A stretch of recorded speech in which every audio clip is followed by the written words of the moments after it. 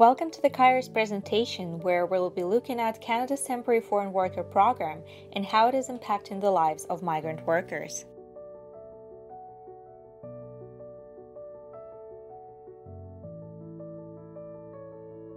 There are 258 million migrants all over the world.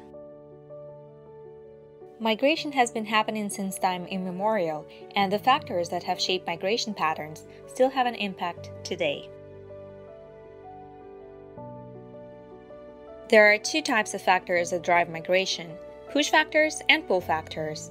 Push factors are what causes somebody to leave their country. Pull factors are what causes somebody to travel to another country. Many of these factors are the results of unfair trade practices between different countries.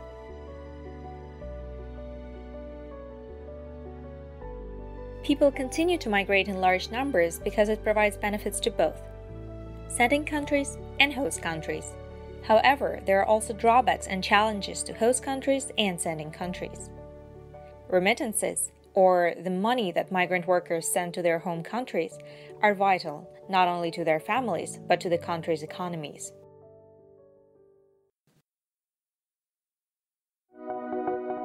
Each year, more than 200 million international migrants send almost $500 billion back to their families in developing countries. An estimated 40%, around $200 billion, reaches people in poor rural areas. This is 3 times more than most countries receive as official development assistance, or ODA. These remittance flows do more than just ensure the families of migrants can put food on the table and send their children to school. They also support the local economies in their communities back home.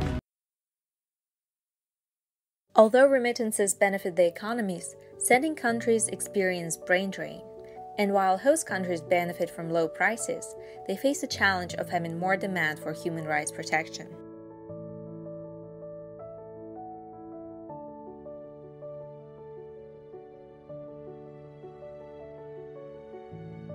So who comes to Canada?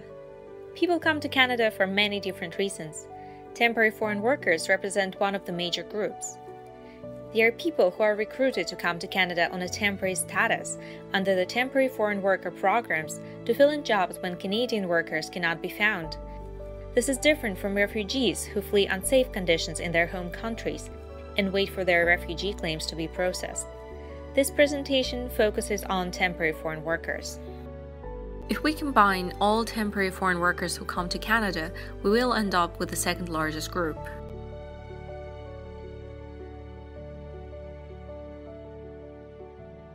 Canadian immigration system used to be a nation-building strategy. However, it's been shifting towards temporary migrant workers instead. Nowadays, temporary foreign workers are often treated as disposable labor. Canada's Temporary Foreign Worker Program is meant to fill gaps in the Canadian labor market. Legally, employers have several responsibilities toward temporary foreign workers. However, those responsibilities often fall on the workers themselves. Many migrant workers cover their own travel expenses and arrive in debt. Some migrant workers do not have access to healthcare for fear of being fired. Many workplaces across Canada ignore basic safety rules. The most common regions the workers come from are Central America, Caribbean, South and Southeast Asia.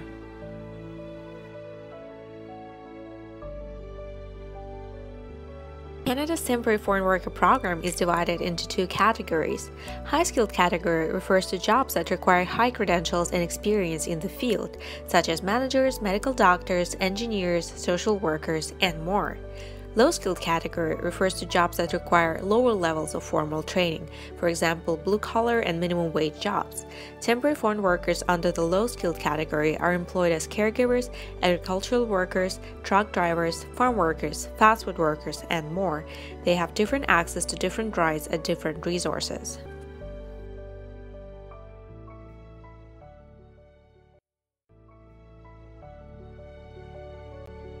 The temporary foreign worker low-skilled category has several jobs that fall under it.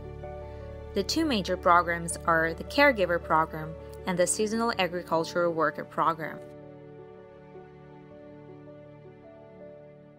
The caregiver program has two streams: caring for children and caring for people with high medical needs.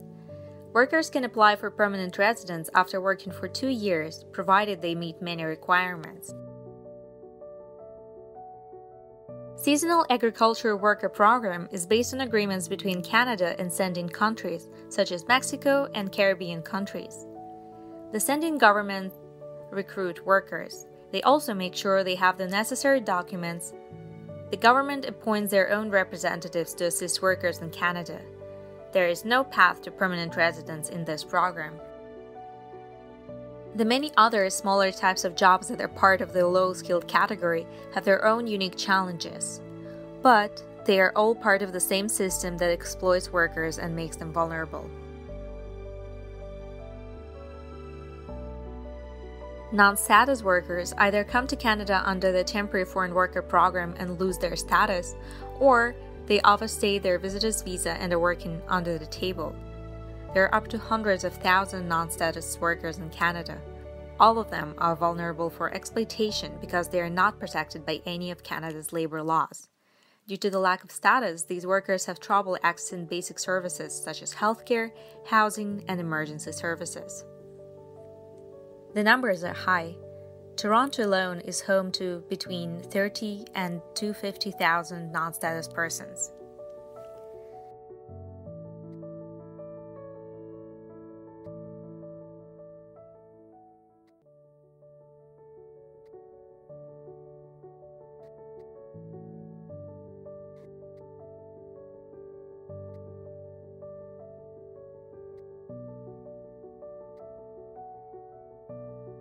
There are several major concerns with the Temporary Foreign Worker Program. Concerns relate to many facets of migrant workers' lives, including access to permanent status, working and living conditions, connections with family, and access to resources. Temporary foreign workers wait years to reunite with their families.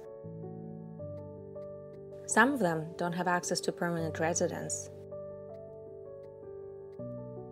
Some don't have access to employment insurance, and tight work permits make them unwilling to change jobs no matter how badly they are treated. Temporary foreign workers are often housed by their employers, which often leads to poor living conditions, isolation from community supports, and increased vulnerability to exploitation. The video you're about to watch is an example of many systemic hurdles migrant workers sometimes have to face. Marcia Barrett got the call. Her 39-year-old cousin, Sheldon Mackenzie, was in hospital. A head injury suffered on the job at a tomato farm in Ontario. His face was completely bandaged. He was swollen. When we got there, he was on life support. Mackenzie was in Canada as part of the Seasonal Agricultural Worker Program. Barrett says there was immediate pressure to have him sent home to Jamaica.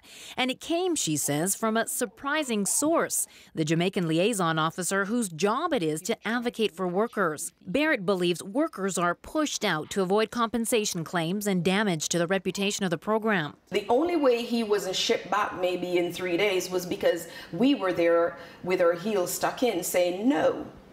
Because the health care in Jamaica is not up to par to take care of the kind of injury that he has. Sheldon Mackenzie died in Canada of his injuries. The organization in charge of Jamaican Liaison says it's unaware of its officers putting that kind of pressure on injured workers or their families.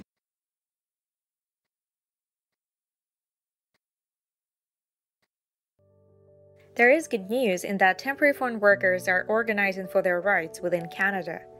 The clip you're about to watch is from a conference held by the International Migrant Alliance, and it is a part of a global movement to help migrant workers everywhere. The IMA is democratic because we are proud to be grassroots. We are grassroots and are working for grassroots. We reach out to more organized and unorganized migrants to strengthen our global movement. More importantly, we unite and work with other oppressed sectors, with farmers and workers, women and youth. The IMA is a symbol of our sincerest commitment to build that global migrant movement that is unified as one sector. In collaboration with temporary foreign workers, CARI's migrant justice goals are the following: permanent residence on arrival, clearing the backlog of permanent residence applications, better access to support services, and open work permits.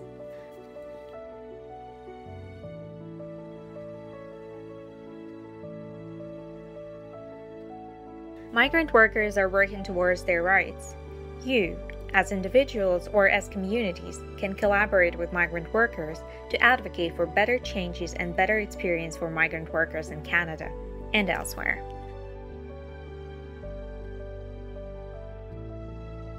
Thank you for watching the presentation. To learn more about CARI's migrant justice work, please visit www.cariscanada.org/whatwedo/migrant justice or email Connie Sorio at csorio@cariscanada.org.